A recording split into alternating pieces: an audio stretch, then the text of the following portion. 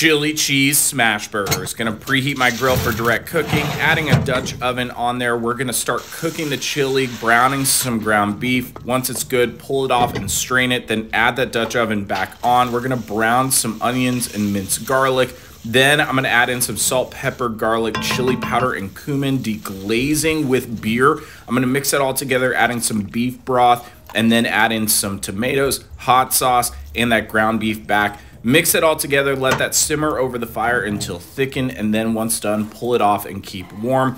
Then let's start working on the burgers. We're gonna make some 2-ounce burger patties, thinly slicing some white onions. I'm gonna smash these burgers, topping with the onions, flip them over, season with salt, pepper, garlic, and top with some cheese. And then we're gonna start building our burger with mayonnaise, the double patty chili, sliced jalapenos, and Fritos. This is so freaking delicious. You can find this whole recipe on my blog linked in bio. Cheers!